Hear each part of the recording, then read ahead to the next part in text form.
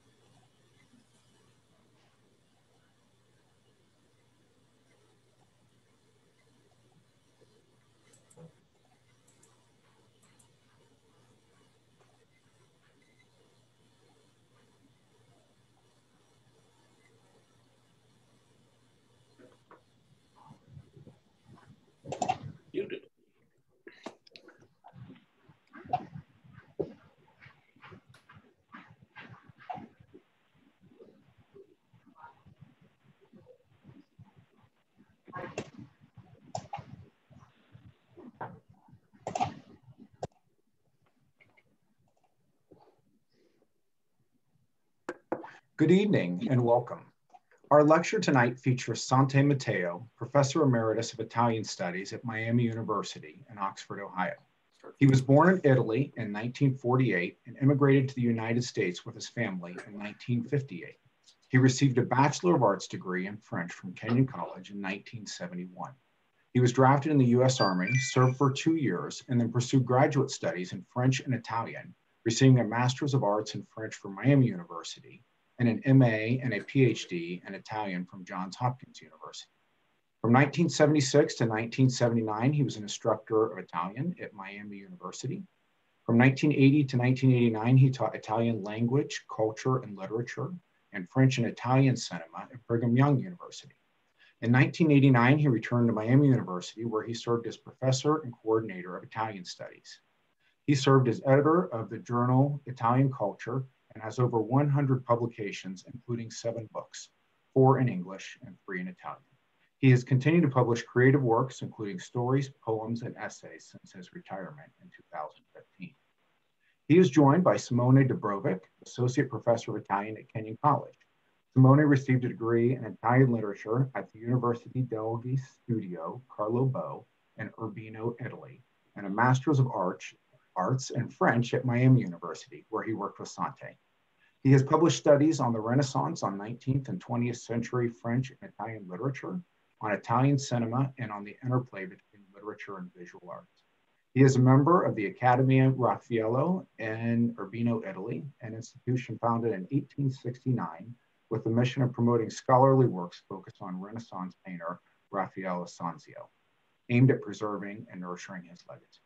The college is grateful to both of you for joining us tonight, and I'll turn it over to Sante to start the program. Grazie, Sean. Buonasera, cari amici. I see some puzzle faces. Is this supposed to be in English? I hope so. It's great to see so many familiar faces, some that I haven't seen in 50 years or so. Thank you for being here, and thanks to Sean and Lindsay for setting this up. I'm going to start by showing. I think I'll start from the end and then go back to the beginning. So let's see if I can share my screen and show you these 2 books, which are the most recent books. The one on the left, Radici Sporadiche, Letteratura, Viaggi, Migrazioni, so sporadic roots, literature, travels, and migration. And the one on the right, the more recent one. So that one, Sporadic Roots, was 2006, and the one on the right is 2019.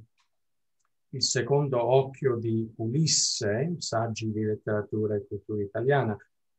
The second eye of Ulysses, essays in Italian literature and culture. I start with these because these are primarily the work of Simone. He edited them. The second one, the most recent one, was his idea. He had to twist my arm to finally go along and do them. And I think that if I leave any sort of legacy, particularly in Italy, of course, it's because of these works, and it's all due to Simone. And I want to start here because of the ideas that are already contained in the titles of the book. So sporadic roots, first of all. Sporadic, so it's meant to be ambivalent. Sporadic temporally means every once in a while, spatially means here and there, so it's sporadic in that sense. But the root of the word is another botanical metaphor, spores, which in some of my studies I used in opposition to the metaphor of roots, which particularly in migration studies is a very, very strong metaphor. So strong that in a way, metaphors are very useful because they allow us to express something in an efficient way, but if they become very strong, they are also restrictive. That we only think of migration in terms of roots or being uprooted, and it ends up being a very traumatic or violent metaphor at times. So if we see migrants as uprooted and always looking for their roots, it presents migration as something that is traumatic, and it's a loss. So I started writing about the literature of migration, proposing that perhaps we can also use the metaphor spores. Spores also produce plants, but they're free to roam throughout the world, and they grow wherever they land. So the idea and the essays in this book have to do with migration and travel, and proposing the idea of spores, seeing migration as something positive and not something that is always a loss, a truncation of something. The other one, the second eye of Ulysses, the idea is somewhat similar. The second eye of Ulysses takes us back to the encounter between Ulysses and the Cyclops. Cyclops has only one eye, as opposed to Ulysses, who has two eyes. And we have the fact that we have two eyes allows us to see in perspective. Otherwise, with one eye, we don't see perspective. Everything is always on the surface. So if we expand that metaphor of seeing in perspective, spatially, of course, we see what's behind and what's in front. Temporally, we see what comes first and what comes later. Experientially, we see causes and effects. So when I started deploying the references, the allusions to Ulysses in my essays, it was to take advantage of that, suggesting that it's the travel, it's the migration, it's the fact that Ulysses has traveled and seen many societies that gives him two eyes, that allows him to see a perspective. And as opposed to the Cyclops, Polyphemus, who is on his island, has been isolated, and does not have the advantage of this two-eyed perspective. So that's the operative metaphor in the essays contained in that second book.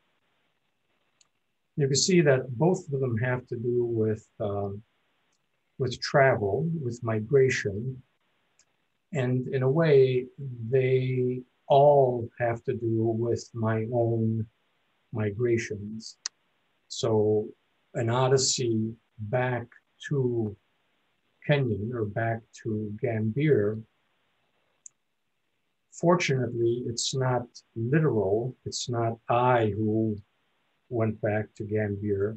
I say fortunately because if you remember, at the end of the Odyssey, when Ulysses does get back to Ithaca, it's not a pretty sight, right? It's a bloodbath, it's a slaughter. He ends up killing all the suitors of Penelope. So I'm glad that in my stead, it's been Simone who has gone to Gambier and to Kenyon instead of me. So let me then go back to my experience in Gambier and how that is entangled with Simone's story and how he got to Gambier. I am an immigrant, as Sean said. My family came to the States when I was almost 10 years old. And I think because of that, I suffer from or benefit from having an immigrant syndrome, which is probably similar to what they now call the imposter syndrome. Always feeling a little bit out of place. You join a society that's not yours, you're not comfortable in it. And so you're always on a perch slightly on the outside, which has a lot of benefits. That looking in from the outside gives you a certain distance so that you don't get caught up in obsessions and causes and so on. So that happened when I came 10 years old. That happened again when I went to Kenyon, because I came from an inner city school in Cleveland, the east side of Cleveland. Collinwood was on the edge of Huff, which was the black neighborhood in Cleveland. And what Collinwood was known for in the mid-60s, the late 60s, the race riots that happened then because of busing, the civil rights movement, and so on. So going from that to the monastic experience that was Kenyon at the time, which was all male in 1967 when I started, was a radical shift. So it was a second migration of sorts. And again, I was an outsider looking in. There's a lot more to tell. I almost flunked out I had a scholarship, but I almost flunked out my first 2 years, and Dean Edwards, Tom Edwards, straightened me out, and I ended up majoring in French, partly from his advice, because it put me under the wing of Professor Harvey, who became my mentor and allowed me to graduate. I think when I saw Dean Edwards, my grade point average was 1.4. So I was going to lose my scholarship and risk flunking out. Instead, because of his aid and the mentorship of Professor Harvey, I ended up graduating cum laude, which then allowed me to proceed. Anyway, two things happened in 1969 and 1970, my junior year. One was the draft lottery in December of 1969, the first draft lottery, which I think covered people born between 1944 and 1950, something like that. We had our own lottery in Manning Hall for those who were eligible for the draft. We all put in $1, and the one with the lowest number, the one who was going to be drafted, would win the pool. And I won. My lucky number was 13, which was the lowest number. So I was sure that I would be drafted upon graduation from Kenyon. By the way, I wrote a story about that, a short story. So if anyone wants to read that story, you can just Google my name and then put lottery after it, and you'll get a link to the story. It's flash fiction. It's under 1,000 words, so you can read it. You can read it quickly.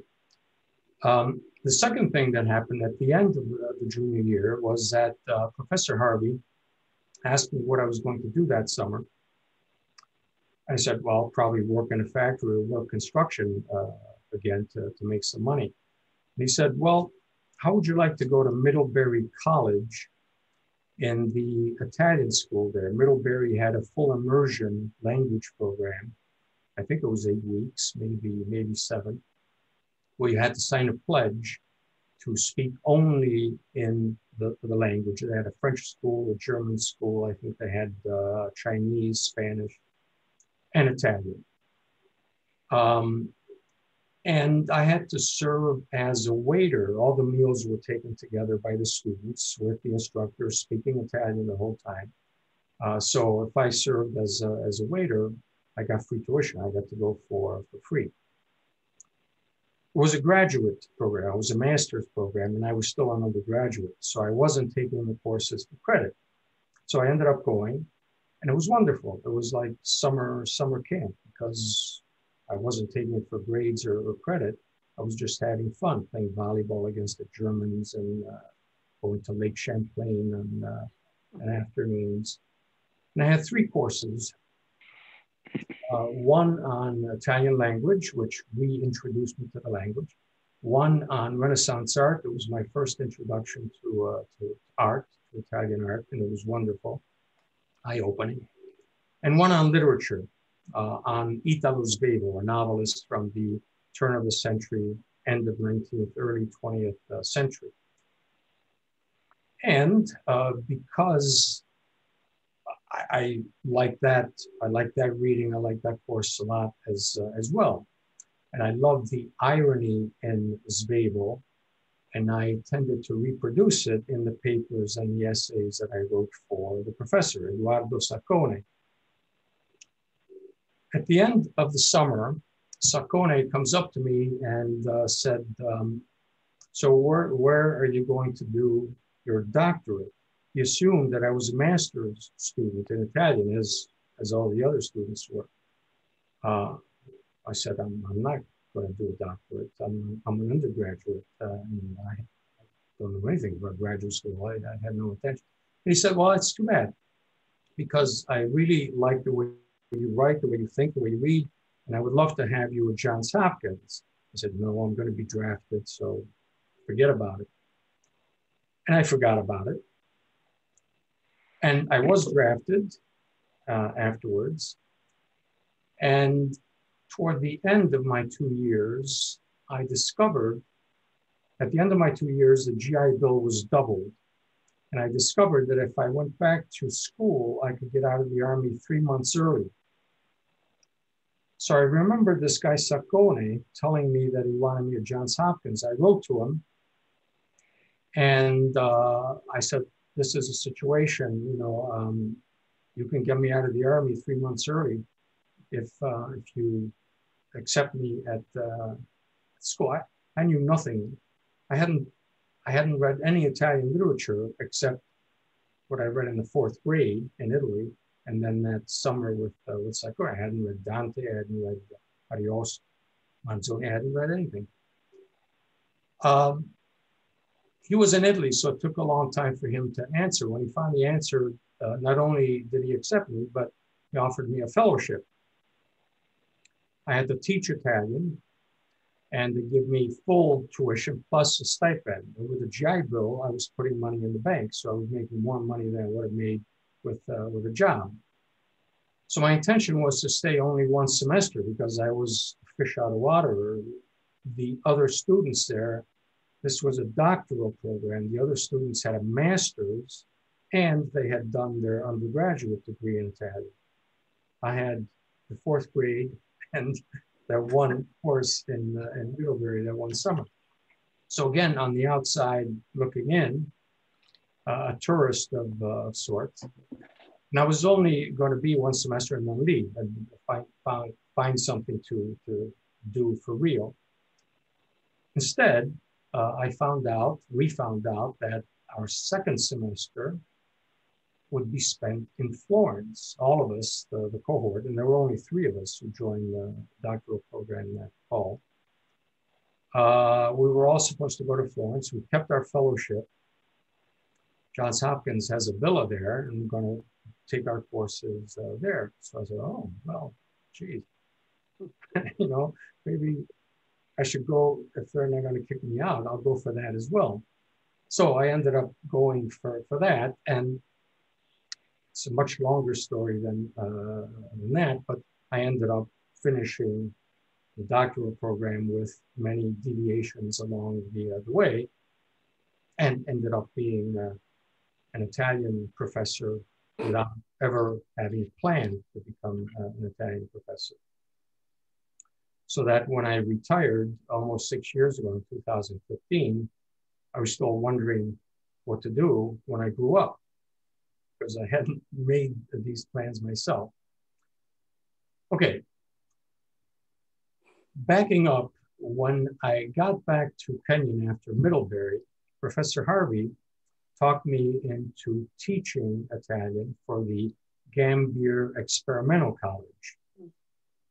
I thought it was called the Gambier Evening College, and Murray Horowitz corrected me, I think, unless I'm mixed up again, to teach Italian.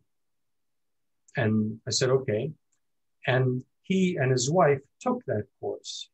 So this was this was fall of 1970 and spring of 1971.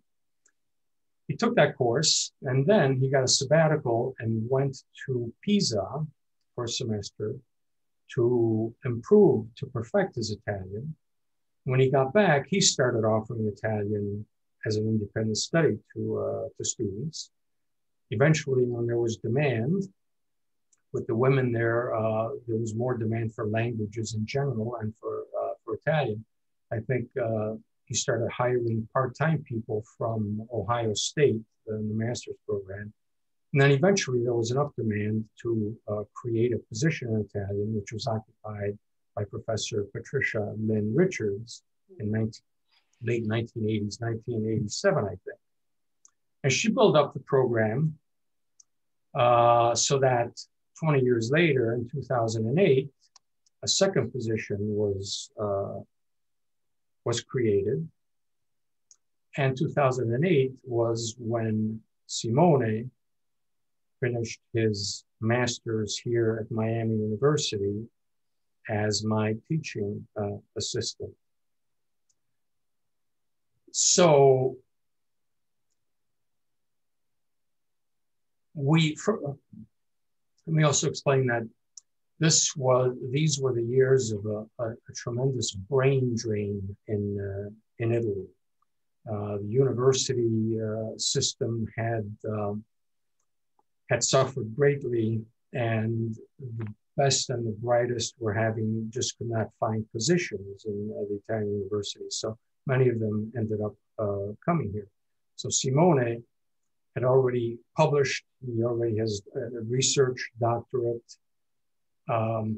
What many like him ended up doing was, in order to wait until things open up in Italy, was doing a PhD in addition to, which was redundant. And I hated for him to have to do that because he was brilliant. He would have been more brilliant than any of the professors I would have sent him to in the United States. So we ended up calling those places that to find out if they recognized the Italian doctorate, research doctorate, as the equivalent of a PhD. And Kenyon did. Professor Richards did. He applied and he was hired. That was in 2008, so going on 13 years, 12 and a half years ago. And I was delighted, a little jealous, because my dream would have been to go back and teach at Kenyon. But I was delighted, and I think it has turned out to be a beautiful marriage. Kenyon students, the atmosphere, I think, is very, very conducive to his type of scholarship and vice versa.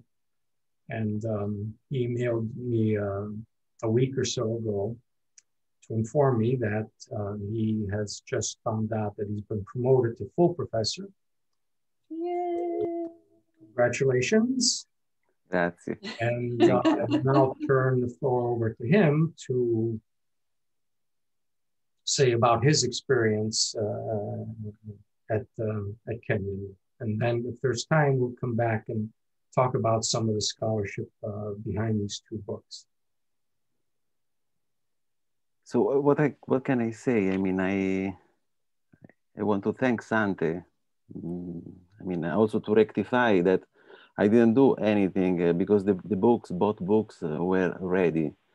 I can say that it's interesting to recall that when he picked me up at the airport the first time I set foot in the United States, he was wearing a polo shirt with a shield of Kenyon College, so like a sign of destiny. But a particularly happy and generous destiny was for me to work with him, really, because I have to say that when I went to Miami in 2007, the first book, Sporadic Roots, Radici Sporadiche, was already there, was ready. But Sante was really hesitant to publish it because then he told me he wasn't sure that the book had the level of consistency of a scholarly book, because there was a significant part at the very beginning with autobiographical pages. But at that time, probably he saw in this young scholar from Italy probably a projection of himself or a projection of the same problems he faced as an expatriate. And through my fresh gaze with respect to this problem of being an expatriate, he entrusted me the editing of the book. So also he gave me the opportunity, because that's part of his generosity, I would say. He gave me the opportunity to process, to work through this experience while working at his book, basically. So it's interesting to see how these two books are connected to each other, because I would say that the first book, Sporadic Roots, is a sort of a first draft of the second, because it's true that there is an inconsistency, which in my opinion is not even a defect, is a quality of the book, because there are some books which are not perfect, but they give you something authentic, you know, a testimony of an experience, and that was the first book. But the second one, in a way, was more scholarly, because really entailed an overview on Sante's scholarly production, which was extremely consistent, because was revolving around the problem of Italy, how to define Italy, you know. So it's interesting that the theme of the journey, of the travel, was going end by end with Italy as a country. And the same contradiction that we are facing when you change country as an expatriate, you know, is a process of constant construction and deconstruction, is also at the very core of Italy as a country, you know. Sometimes I make jokes about how Sante, you know, sounds like Dante in a way, because truly he was for us from Italy, because I was not the first one to work with him. There were other people. He really guided us, not just, you know, in this transition of trying to understand the United States, but also trying to understand the Italy left behind.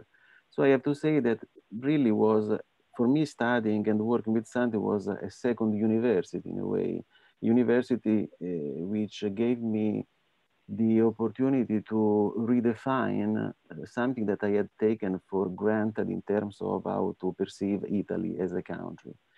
And this second book, Il secondo occhio di Ulisse, The Second Eye of Ulysses, really is a masterful reflection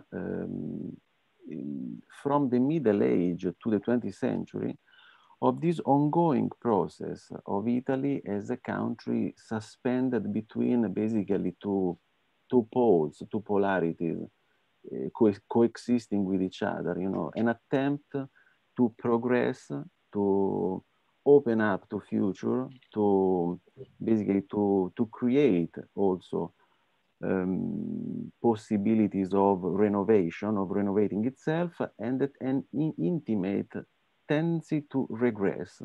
So basically, Italy has an image of the mind, I would say, really suspended between the creation of ideal forms, ideal structures. That is what Sante calls the centripetal movement, you know, that is Dante, trying to encompasses everything in a sort of a transcendence. And instead, the centrifugal aspect of embracing this contradiction, this chaotic perception of things, the fracture of things that is embodied by Marco Polo. Dante and Marco Polo are the first two people who really opened this second book, but they somehow define this contradiction of Italy, which is still going on through the Renaissance, through Romanticism, through Risorgimento. It was actually the movement of creating Italy as a unified country, up to the 20th century with, you know, the experiences of writers such as Pierpaolo Pasolini or Paolo Volponi, a great Italian writer that still is not very well known in the United States and was also a friend of Sante. And about Volponi, you know, we can talk about Volponi, for example, for his link to Urbino. No? Urbino is one of the most important Italian courts of the Renaissance.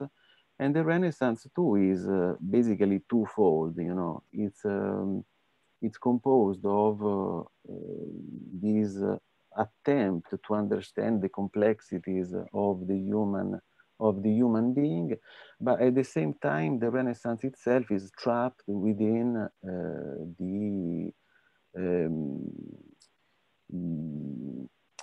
the construction of a false space. If you think about the perspective, no? The perspective as a symbolic form, to quote Panofsky, is this anthropocentric sort of point of view to put in order the world, the inconsistency, the contradictions of the world, but at the same time by creating a space that is completely fictitious. And Paolo Volponi, who basically was born in Urbino, really embodied all these contradictions. No? You remember that Urbino, the court of the Duke of Urbino, worked with Piero della Francesca, who was the first one to be the theorist of the prospettiva, the perspective. So I think this book really is an incredible occasion, a wonderful occasion also for people who think to know what Italy is, in order to really rethink about what we normally associate to Italy, its stereotypes, its, you know, the things we think are Italian. And we understand actually that Italy doesn't mean anything in a way. It's just a country with a tremendous artistic and literary heritage that now is an heritage to the world, you know, a fresh, you know, really a fresh and honest gaze on the contradiction of inherent to mankind, you know, to the humankind. And all these things really I was able to understand, and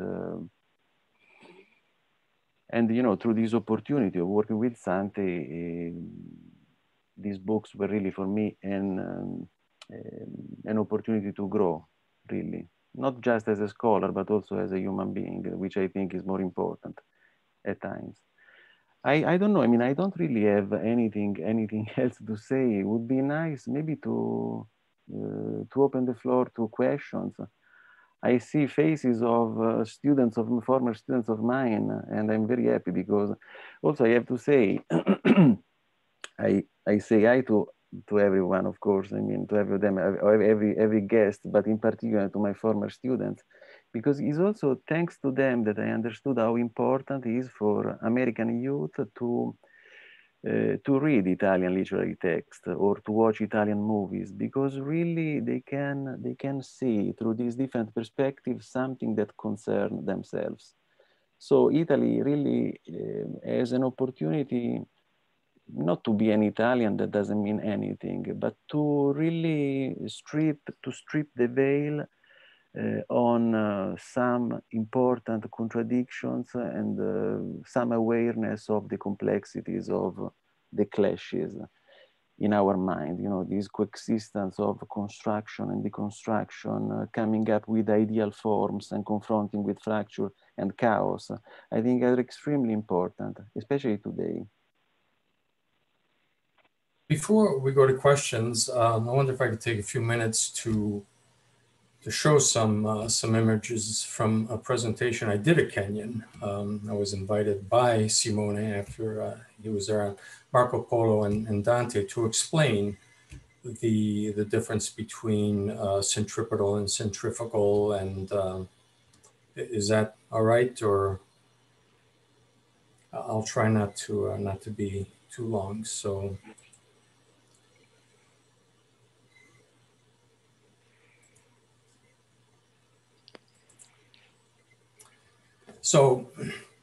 this was in 2010, but I'll actually use a later version, which has a much cooler title, The Globetrotter and the Astronaut, Traveling to the Ends of the Earth with Marco Polo, or Journeying to the Stars with Dante. I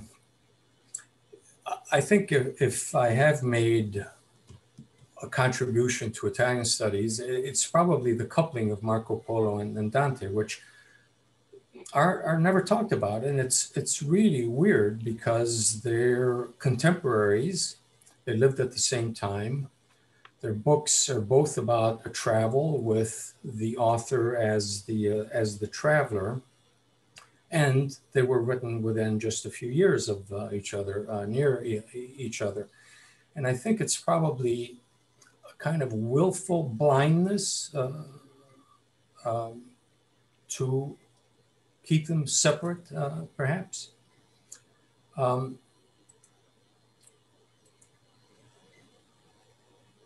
Actually, let me go back just to see the dates. So Marco Polo, 1254 to 1324, Dante, 1265 from 1321. Marco Polo was from Venice and Dante was from Florence. Dante was exiled from Florence and traveled through much of Italy, particularly the north, spent a lot of time in Verona, near Venice, and also went to Venice a few times, including just before he died.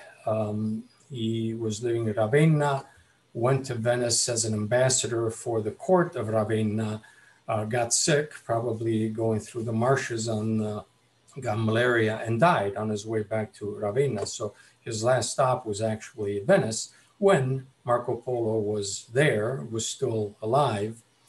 I've just written a short story that will be published, a letter from Beatrice, who survives, and she tells a tale that they actually met and that Dante decided to write the Divine Comedy because he hated the travels of Marco Polo, because he saw them as dangerous, because they describe the marvels of this world, whereas Dante wanted to show the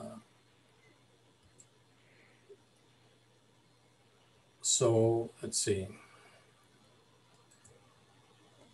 These are the journeys of the Polo. So before Marco went with his father and uncle had been to the Far East before. And the second time they took Marco with them when he was 17, and he spent 20 years there. So a horizontal journey on the surface of the earth. They were merchants. They didn't have classical training. They looked at the world with the eyes of merchants, measuring, looking at the quality of things, the value of things.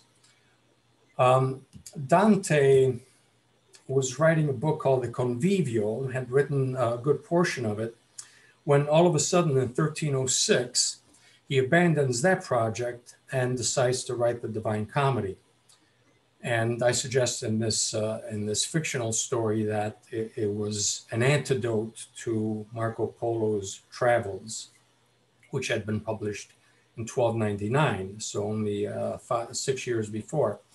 And this is Dante's journey. It's a vertical journey. So he starts here at the bottom, Jerusalem. So the earth is round. It is a sphere for Dante.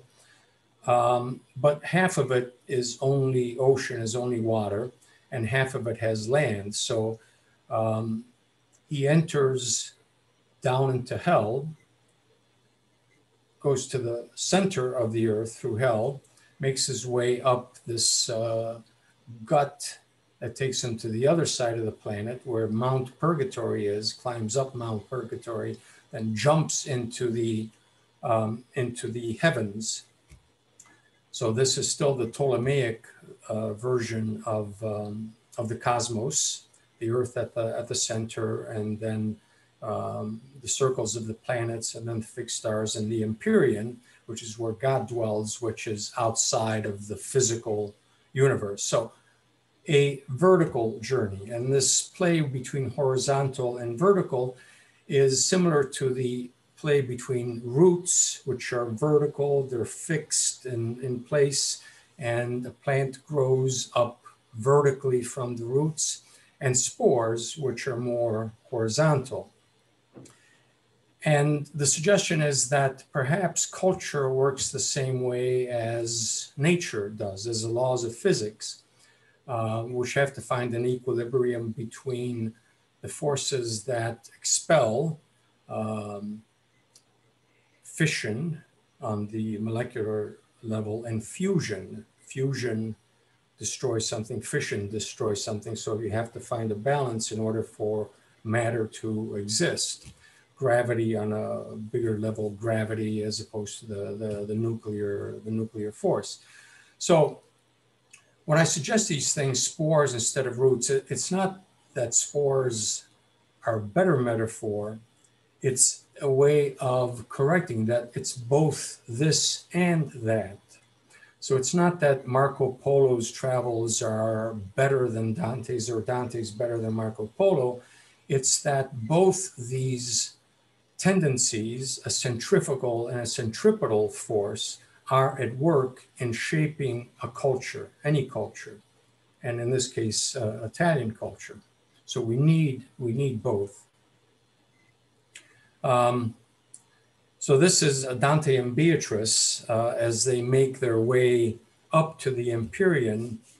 Dante has to take a little final exam before they get to the fixed stars. So Beatrice says, "Okay, look back the way we came," and he looks through all the spheres that they've encountered, and there in the middle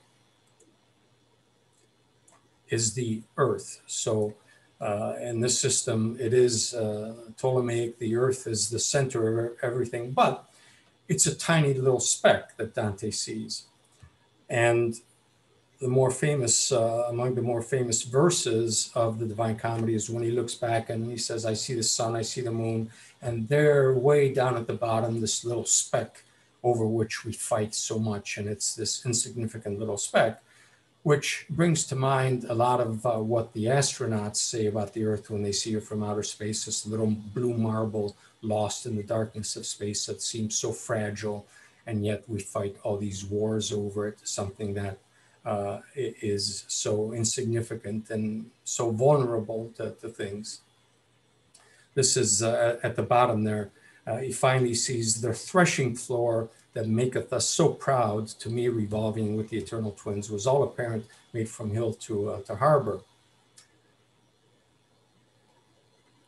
I traveled on the Silk Road, tracing Marco Polo. Nomadic cultures that we ran about with yurts indicate the spores, culture that is movable, as in spores rather than rooted, which is still the case in Kyrgyzstan, Uzbekistan, and these places. This is a market that Marco Polo would have seen in Kashgar.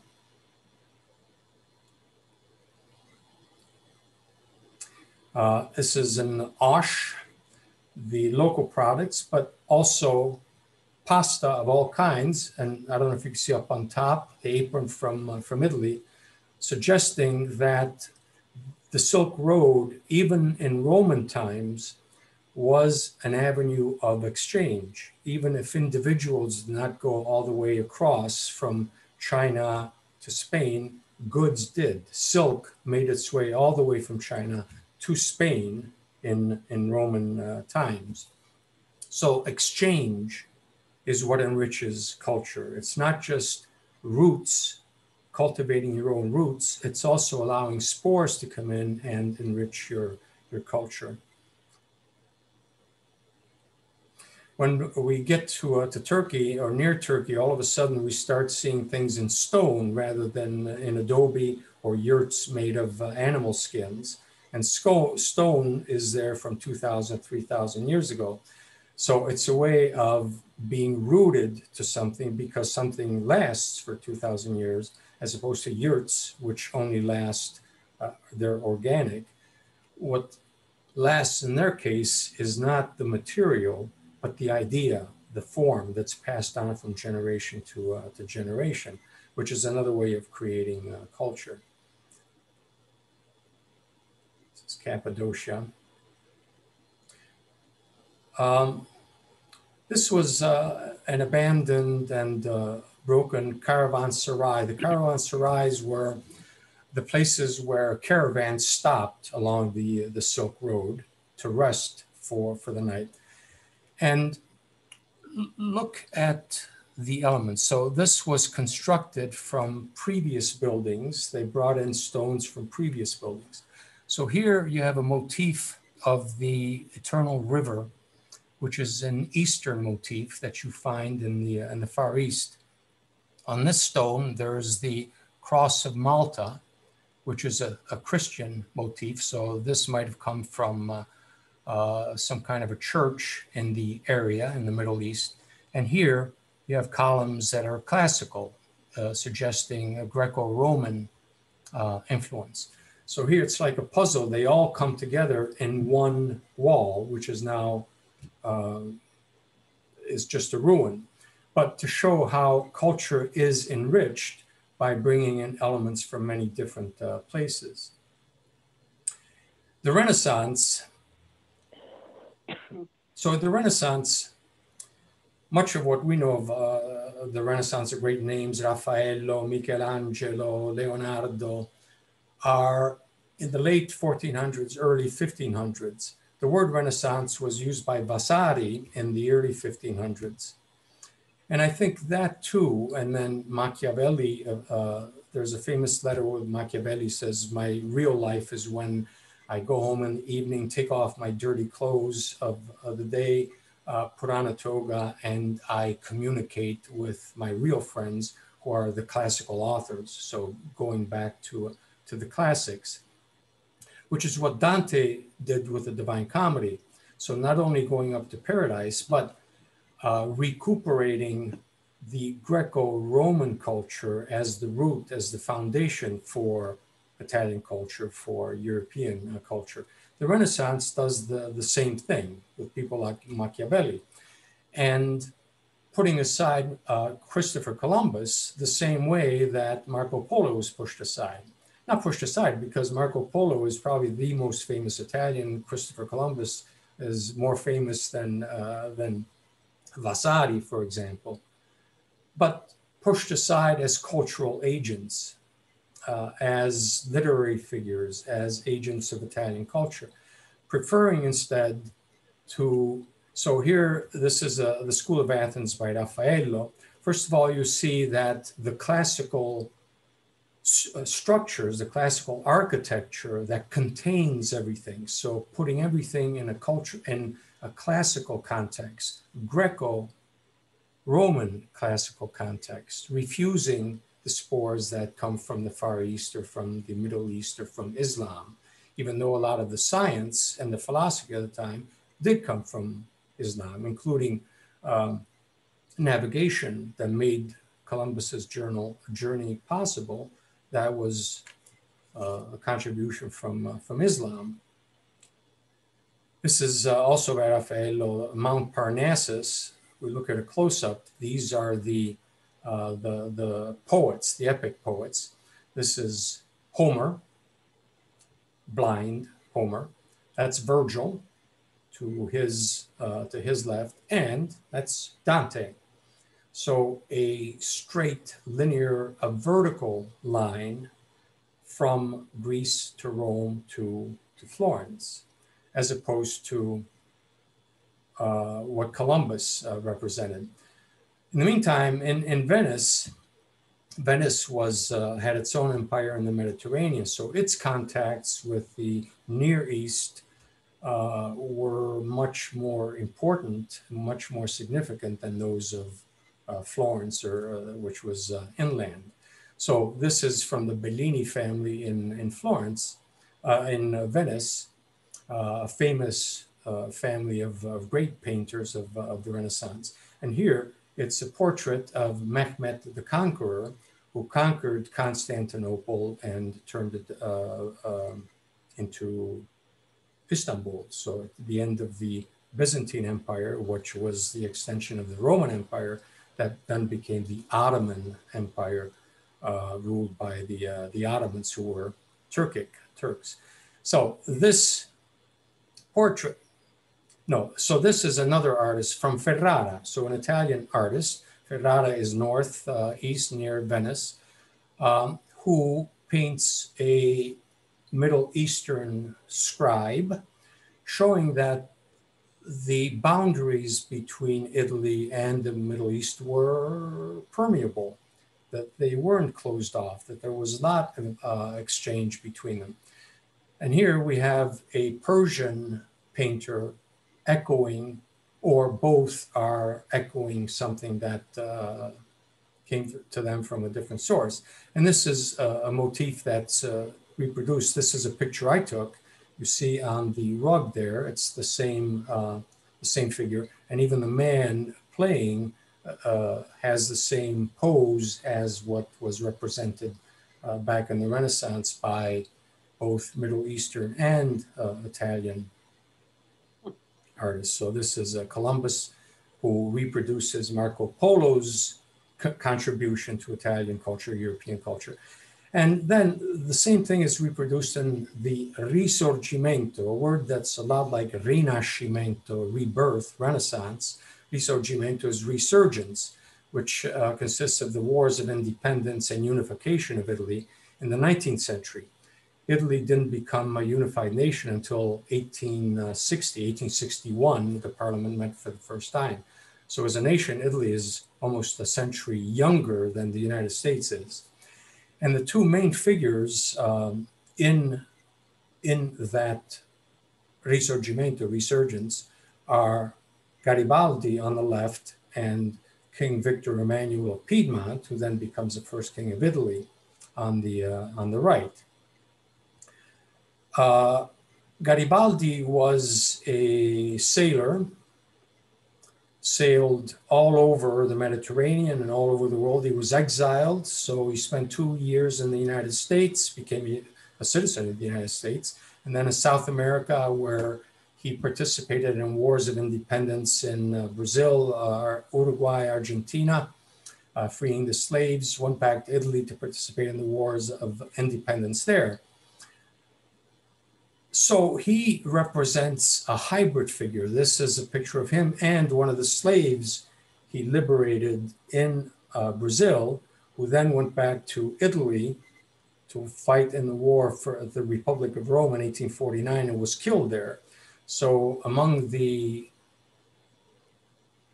patriots, the martyrs who died for the cause of a unified Italy, we have this Black African Brazilian who followed Garibaldi. And we see Garibaldi dressed in a poncho from the South American Pampas.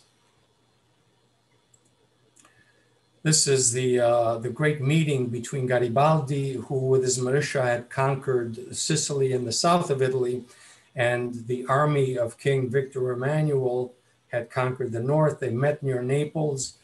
People weren't sure what was going to happen because Garibaldi wanted a republic. He was against the monarchy. and this was a monarch. Instead, Garibaldi said, I greet you, I salute you, King of Italy. So he ceded the territory he had conquered to Victor Emmanuel in order to create a unified Italy. But look at the sartorial. King Victor Emmanuel in European garb, and Garibaldi with his gaucho poncho, his gaucho pants, a fez from his time in the in North Africa when he was a sailor. Even he became a senator, even in the Senate, where everyone else was wearing their tuxedos and morning coats, he wore his poncho. Garibaldi became world famous. The picture I went over was a ticker tape parade in London where hundreds of thousands of people met to greet him. He became famous because his fame coincided with the birth of international journalism, with the birth of photography, lithography, mass media, in other words. And he was a hero. So this is a photograph, not a painting. And we see him with his poncho, with his fez from North Africa. So he represents a kind of hybridity brought in by foreign influences that Marco Polo represented. But because it's dangerous, he had to be quieted. So this is a cartoon showing one of the first prime ministers of a unified Italy sewing his mouth shut because what he represented was dangerous.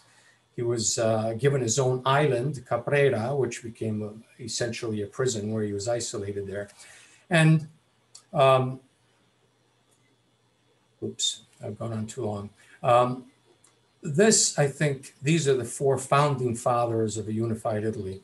Here we have the vertical axis, the Roman wolf, the she-wolf of Rome, Romulus and Remus, with King Victor Emmanuel in the same vertical line, rooted in that culture. Whereas Giuseppe Mazzini, an exiled patriot, and Giuseppe Garibaldi are on the horizontal axis on the outside. But what I claim is their contribution is as important as the contribution. Not that one is better than the other, but Italy has benefited from having deep, strong roots that go back, as well as spores that have come from the outside that have enriched it in all these movements. And this is a bus we traveled on when I was on the Silk Road trip, the Marco Polo bus. So this is our group with our European roots, the way we looked at the beginning. And this is how we looked afterwards, to show how much more vital a horizontal journey following Marco Polo's steps can be.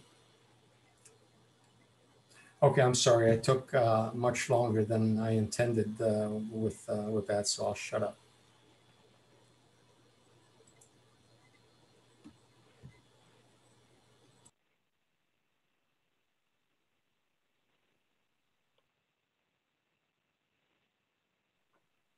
Sante, I think we could invite questions at this time, if there were some, either to put in the chat room or to unmute yourself and ask the question live.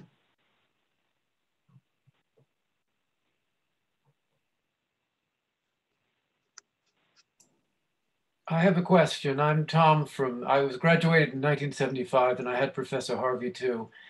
I love Kenyon and thank you so much for your presentation. Today, I think it's safe to say that Florence is vertical and Venice is still somewhat horizontal. Do you have any thoughts about that? I don't know what it was like in 1300.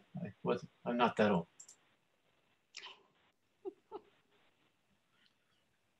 Yes, I guess I would agree with that, and that Florence has become the emblem. It's the home of Dante, Petrarch, and Boccaccio, of the three crowns of Italian literature, the home of Italian language, and so on. But it's also the Mecca for foreign students. At one point, there were over 100 universities that had their program in Florence. So, that I think is sporadic in a way. It does bring in spores. What do you think, Simone?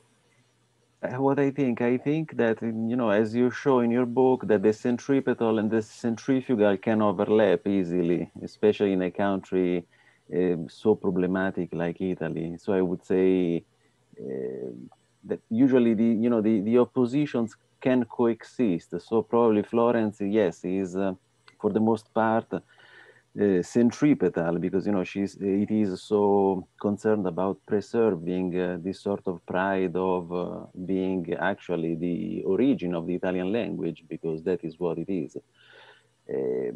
But at the same time, with this interest of foreigners on Florence, it can expand to other possibilities. For example, no, I think that it's important always to include in what we say about Italy the experience of foreigners in Italy, because there is an interesting section in the book by Sante of, for example, how important was the years spent in Italy for James Joyce. I mean, James Joyce, thanks to the plurilingualism of Italy, because he understood that Italy didn't exist even as a language, had a sort of how can I say, illumination for the experiments he did in the Ulysses.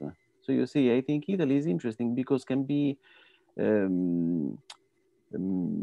trigger for foreigner in order to understand more about themselves, thanks to this flexibility of its identity. That I think is important always to remember. But coming back to your question, I think it's true that Venice probably it's more open. It's also a door to the Eastern world in a way. But they are both part of the same contradiction of this country.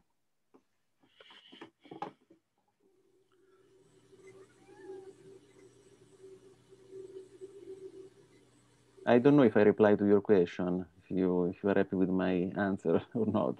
Oh, yes. I like the idea of, even though Venice may appear to be vertical, you're right. There are many global influences. But I don't know what it was like in the 1300s, and if there was anything like that. I suppose, I guess Dante was an inlander in a way, and then Marco Polo was by the sea. So even if the cityscapes weren't like that, there was still that aspect of it. So thank you. Sante, Jim Eastman here. I thought it was interesting, and it sort of follows the line that Tom was talking about, the porosity of boundaries between Italy and the Middle East that you referred to in the 1400s. I find that a little surprising, I guess, because certainly the Middle East, now we credit it with the source of the bubonic plague on 1347, brought from Crimea to Venice. That may not have been understood then, but there didn't appear to be animosity between Italy and the Ottoman Turks and Italy and the Middle East, especially in Venice. There was, am I unmuted? There was definitely animosity. So Marco Polo, his travels were in the 1200s. And I think there was a window there where such travels were possible. That window closed probably with the death of Kublai Khan. So the Mongols had taken over. The Mongols had invaded Genghis Khan, and Kublai Khan, who was the Khan when Marco was there, was a great grandson of Genghis Khan. They had conquered, I mean, their empire was much vaster than the Roman Empire had been. And that facilitated trade. Mm. And that's what allowed the polos, and it wasn't just the polos. I jumped over some slides that show tombstones in China of both Genoese, because Genoa was the other great maritime republic in the Mediterranean, on the Mediterranean side, whereas Venice is on the Adriatic side. And they had constant wars against each other. That's how Marco Polo came to write his book, which he didn't actually write. When he went back to Venice, he participated in the wars between Venice and Genoa, was captured, was made prisoner for 2 years in Genoa. And one of his fellow prisoners was a writer of romances, Rustichello da Pisa, from Pisa, which was the other great maritime republic, rival of both Genoa and Marco Polo talked about his travels to Rustichello, who then wrote it down. So it's secondhand. But with the death of Kublai Khan, all the khanates of his relatives began to separate. That centripetal force fell apart, and it became much harder to travel from one end of that vast empire to the other. Islam became more important, and the animosity between the Christians and the Muslims prevented more exchange and more travel. So that window closed for a long time.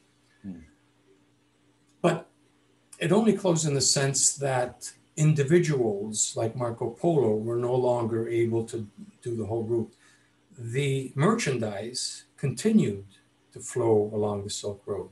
And with the merchandise, there's also, the main merchandise are ideas, religious ideas, artistic ideas, social ideas.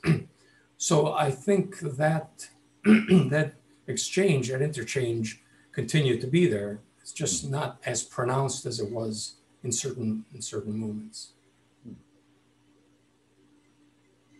Thanks. Sante. John. How are you? I'm well, thanks. Good to see you again. Good to see you. Good to see all the other brothers and Mike Ulrey and all the other, and Tommy Moore. Sante, how important do you think it was for your Kenyan education that you had come from Italy?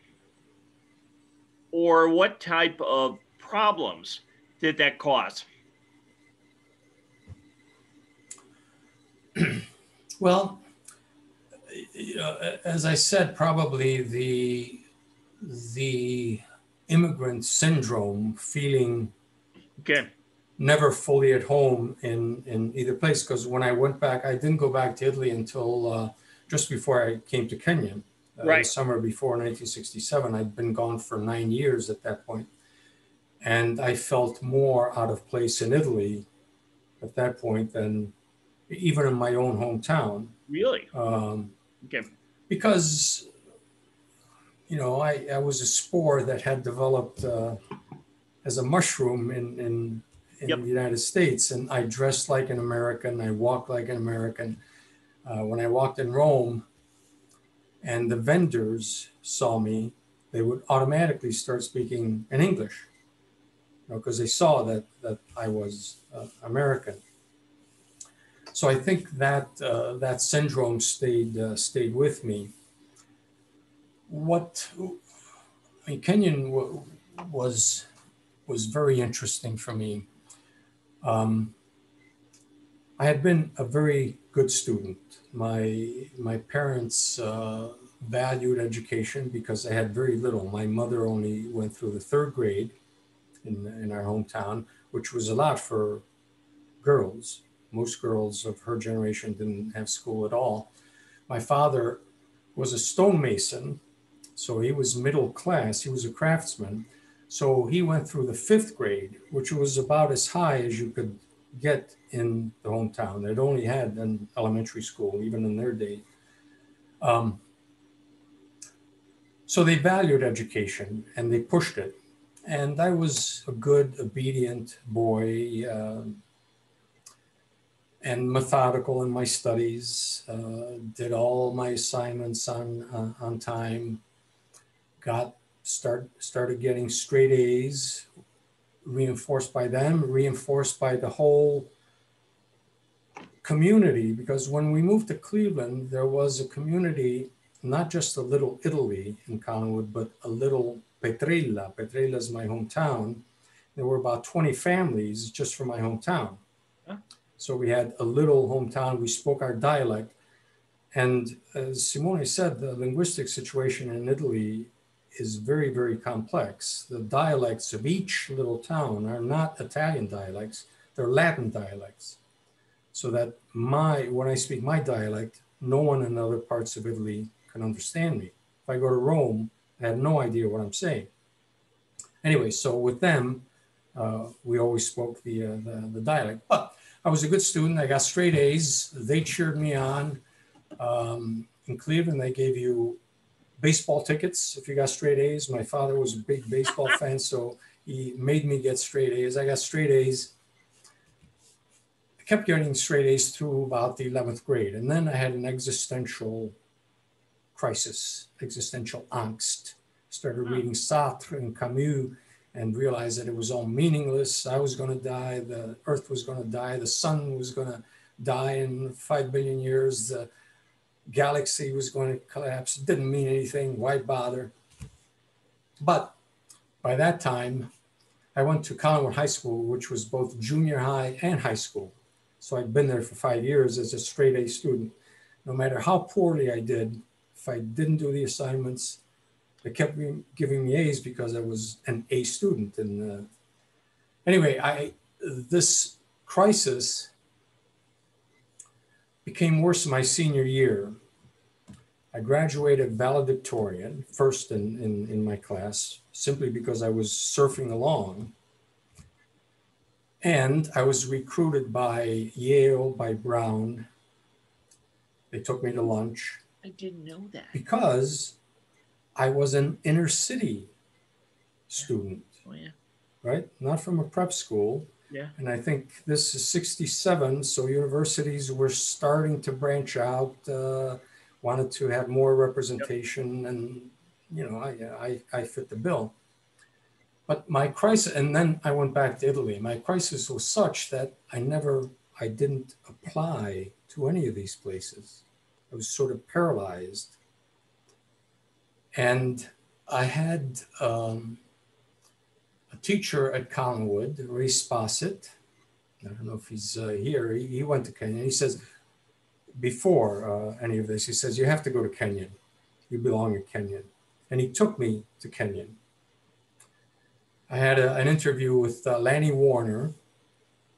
I said, great, yeah. They offered me a scholarship, Philander Chase scholarship. I got a scholarship from the Cleveland Press, so it didn't cost me anything. And I went back to Italy, and I got a letter from Ray Spossett saying, you know, they're happy to have you there, but you have to apply. I hadn't even applied, or I hadn't finished the application. So I finally applied and I got accepted there. And as I said, I almost flunked out because this procrastination stayed with me. Plus, there was a civil rights movement, the war in Vietnam, which seemed much more important things to devote my attention and time to than my studies. You know, that seems so bourgeois to worry about my grades at this point. Until Tom Edwards and I worked things out, and I was able to refine myself, but not, you know, it was a different self that I had found. Yeah. If anything, what I think Kenyon prepared me to do, and I love being there. I learned as much or more from the both sessions with my fellow students that I did in the classroom. I think that I also learned how to procrastinate in such a way that it worked for me. You know, so at a certain point, rather than, and I got through Kenyon by pulling all-nighters, you know, the night before doing things. And I kept doing that through much of my career. And at first feeling guilty about it, because you know, if I devoted a little more time to this, I could have done such a better job. The article would have been so much better, a little more research. But eventually I came to terms with it. And I said, well, you know, that's the way I do things. I was sure I was going to be kicked out of Kenyon. I was sure I was going to be kicked out of Johns Hopkins. I was sure I was going to be kicked out of my first job. Instead, I got praised, I got rewards, I got lauded. So at a certain point I said, well, okay, that's the way I do things. I'll do them at the last minute. It'll be half-assed, but whatever works. So Sante, sorry, may I interject a second? So you see that you are the embodiment that you want to be centrifugal and you are centripetal. Right, exactly. Right. So the right equilibrium, always on the verge of implosion from too much centripality, and on the verge of explosion from centrifugality, I suppose. Well, when Sante, when I knew you and you were a student at Kenyon, I thought you were the smartest person I'd ever met. That's the other thing. I fool people a lot, yeah. I don't think so.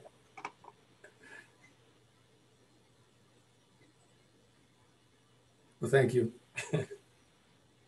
Sante, it's Donna Canty Parker, and I was one of your first students in your first Italian class.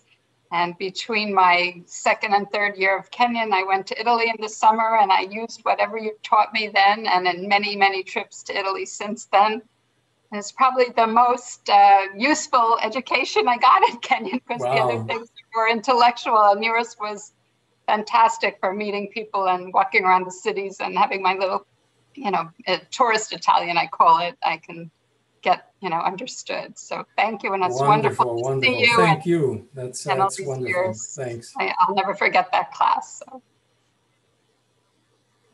Sante, I think we have time for one last question before we wrap things up. We do have a couple in the chat if you would like to address one of those. One of the questions is, do you see any similarities between the ideas discussed in this presentation and Calvino's philosophy ideas, oh, I'm going to butcher this, on Le Città Invisibili? Le Città Invisibili, the Invisible Cities, which is about Marco Polo. It's a series of conversations between Marco Polo and Kublai Khan, and it's precisely about that sort of thing. Marco Polo, so Kublai Khan has this vast, enormous empire. So the empire is Russia, Mongolia. They conquered China, so it's all of China, all the way to the Middle East, practically to Europe. So India, it's all part of the Mongol Empire. And Marco Polo and Kublai Khan is centripetal. He never moves. He's there. And Marco Polo is the one who goes around to these different places and describes these cities, these fantastic cities. They're all different. They're all the imagination. And it's precisely that tension and how you can make that tension work, that for this moment at least, the centripetal force of a Kublai Khan, of an empire, allowed Marco Polo and others to have a passport that enabled them to travel everywhere in this vast empire freely without having to cross borders. And yet at the same time to be exposed to all these very, very different cultures with different ways of buildings, different kind of money, different kind of, different everything. So yes, thank you for that mention. It's a wonderful book to read if you haven't read it. And I think it encapsulates a lot of the tensions that Simone and I have been talking about. It's interesting, Sante, to think about the Khan and Mongol Empire was and still is the largest empire ever established in the world, both in terms of geographical size and population. So it had a tremendous influence. And there's some genetic information that suggests that in the Eurasian area, 1 of 7 people are related to Genghis. So, yep. Sante, we've put the excuse me. We put the link to our session on February 23rd in the chat function. For those of you that were joining us in a week, Sante is going to moderate a conversation with Simone and Daniel Mark Epstein from the class of 70. And so we invite you to click on that link and register for that session. And Sante, any closing remarks, or Simone? Well, it's been a delight to see all these great, wonderful faces from the past. You all still look very good, by the way. And a particular delight to be able to share this space and this time with Simone. And I'm grateful that it was Kenyon that ultimately brought us together. Thank you very much, everyone, really. And I want to thank Sante for all the exaggerations about me. So you see, he is very generous, but in any case, it was a pleasure, and also was a pleasure to see everyone and my former students in particular. Grazie mille, professore. Ciao. Prego.